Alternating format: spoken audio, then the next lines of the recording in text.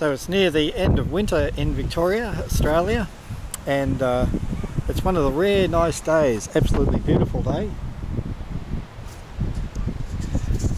We're also in COVID lockdown, so we're stuck at home. The weather's usually terrible, so I thought I'd grab a chance today when it's nice and sunny to get out. I've ridden out on my little modified 9V Max scooter to do a review on the Canon P.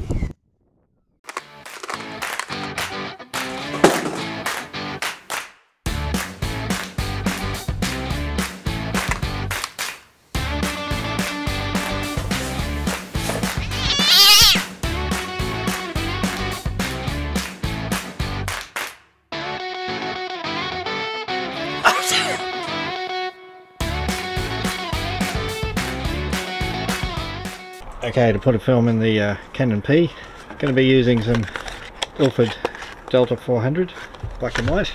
Now the latch to open the side is here, but there's this little safety clip getting in the way, so we have to get rid of that, and then we can use this to pop the back open.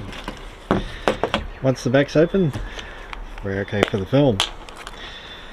Very easy way of loading. Lift this shaft out the way, put the canister in, close the shaft down, drag the film across, find the slot in the spool, put some film through, maneuver the film so that it's now in the take-up spool, cogs are attached, close the back, wind it on a couple of times so that you end up on 0. Don't forget to lock this again so that this can't pop open. Done. Okay, so here's the shutter speed test. It's on 1/1000th of a second. Probably too quick to see. Down to 500ths. Winds very nicely. 250th, 125th, 60th, 30th, 15th, 8th,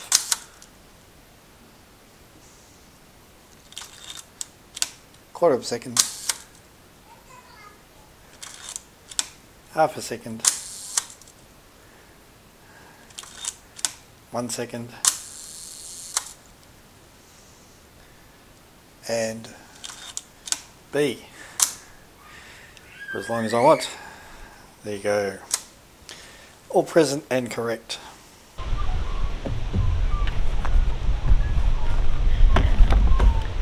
G'day.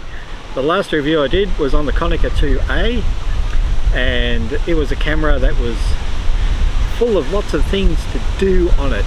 Very complex, very involved camera to take a photo with, and that can be very delightful but quite slow. So I've got another early rangefinder here, the Canon P, brought out in 1959, was manufactured and on sale for about 3 years. They sold about 90,000, a bit below 90,000 of these units in that time. And it's quite different. It is a rangefinder still. One of the differences between this and the Konica 2A is this has removable lenses. So when I reviewed the Konica 2A, I reviewed it with the lens that came with it because that's what you got. Whereas this camera, you can put any 39mm screw mount lens on this body. So it would be unfair to review the camera by using a lens, because you can change lenses. Some lenses are good, some are bad, some are very expensive, some are very cheap. You can't review the camera by the lens when you can just swap the lens. Photos from a camera like this are dependent on the lens. not the lightbox body.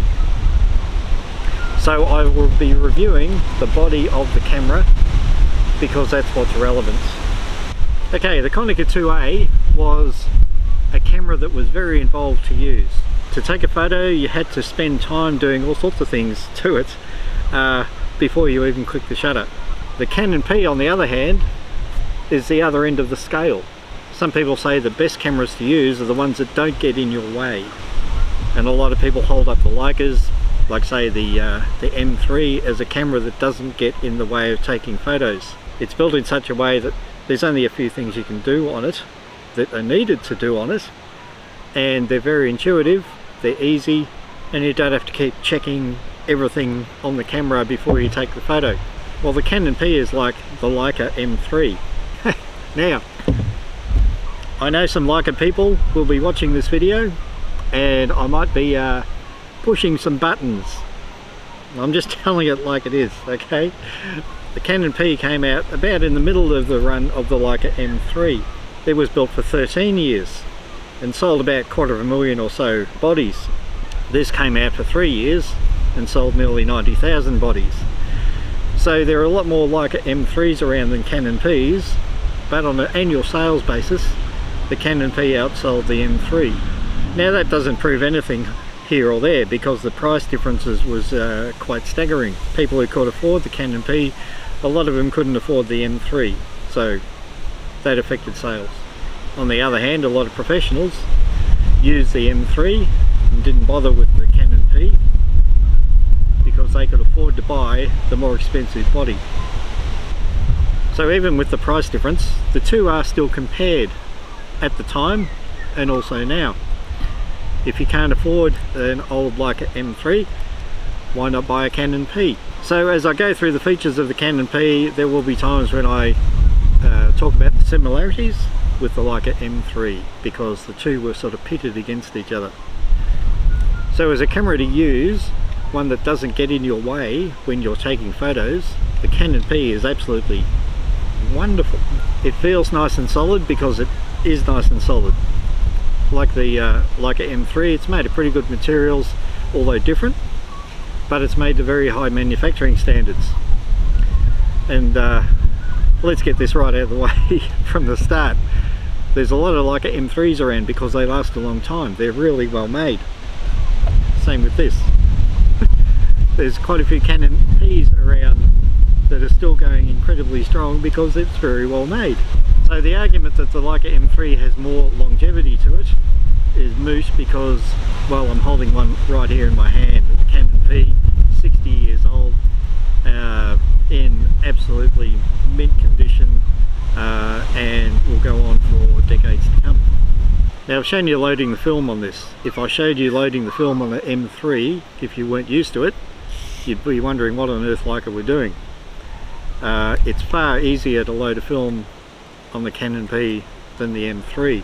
I mean, for a bunch of famous engineers at Leica, I'm amazed that they stuck to such a difficult and unnecessarily difficult way to load a film into their cameras. Physically, both in size and weight, the Canon P and the Leica M3 are pretty much identical across the board. The main difference is in the styling. The Leica M3 has the rounded body of typical Leicas. The Canon has these chamfered edges rather than the full curve. Now personally, I prefer the Leica full curve. I think it just feels that little bit nicer to hold. But this doesn't feel bad, it's just different. Ergonomically then, you have a fantastic shutter rewind, single stroke. The M3s, they first came out with a double stroke, and then midway through the run they changed to single stroke like this one.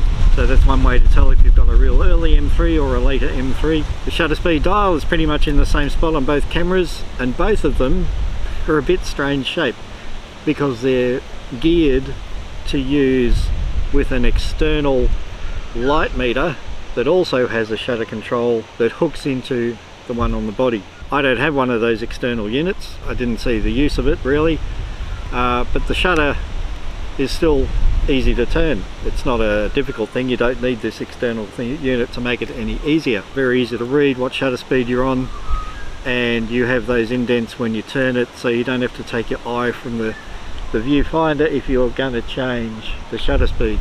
There's no batteries required in this thing at all. Okay, so inbuilt in the body there's no light meter to run. That's an external attachment if you want one. So this is purely 100% mechanical like the Leicas, and will run 24/7 with no battery required at all. The shutter release is threaded. You can get a soft button there if you want. It's got this collar around it which goes from A, which is like advance, and when you turn it, that releases the cogs inside, so you can then rewind the film.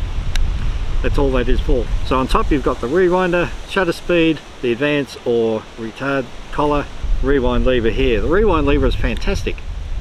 It tucks away in its own little slot and looks really well made. Good thinking there. Then we come to the back, the viewfinder, and this is where the Canon P has it over the Leica M3.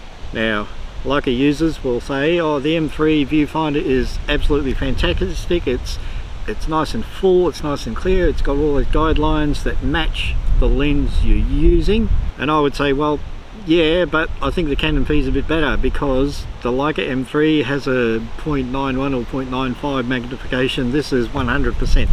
This is a 1-to-1 magnification through here, which no other Leica has. So what you see with the eye through the viewfinder is the exact same match as what you see with your eye looking out the other side of the camera. There's no distinction, there's no confusion, they match. So that's a plus. Very clear viewfinder as well, and the rangefinder patch is very easy to see and use. There's no real problems with that. When you look through the viewfinder you also have lens markings. The widest is 35mm, the middle one is 50mm, and the narrow one is 100mm. So you've got guide here for 35mm lens. The Leica doesn't have that, the M3, it starts at 50 or 55. So you've got a wider guide through the viewfinder in the Canon P, because a lot of people use wider lenses than 50mm, and I really don't know why Leica didn't, you know, think of that. You have to buy an external thing on a Leica to get that 35mm, whereas it's all inbuilt here. Now I'm not saying all this to can Leica. I wouldn't mind a Leica, but I think there's disadvantages to the Leica M3 over the Canon P that needn't have been there. Leica could easily have made their viewfinder a 1-to-1. They could easily have included a frame in there for 35mm, and they could easily have redesigned their loading system so that you didn't have to take the bottom off and then open this little flap in the back and make it very more difficult than it needs to be. Okay? I don't know why they did those things when they didn't need to. They could have improved it.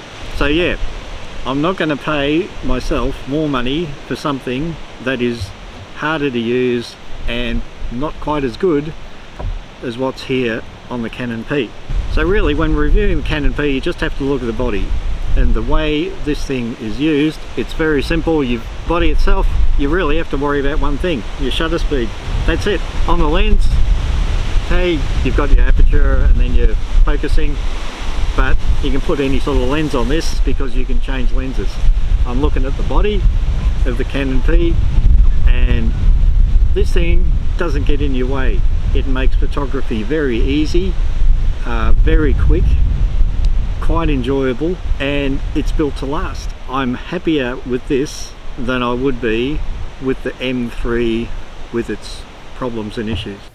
One of the other differences about the Canon P over the Leica M3 and most other cameras of the time is the shutter curtains. On the Canon P, they're metal.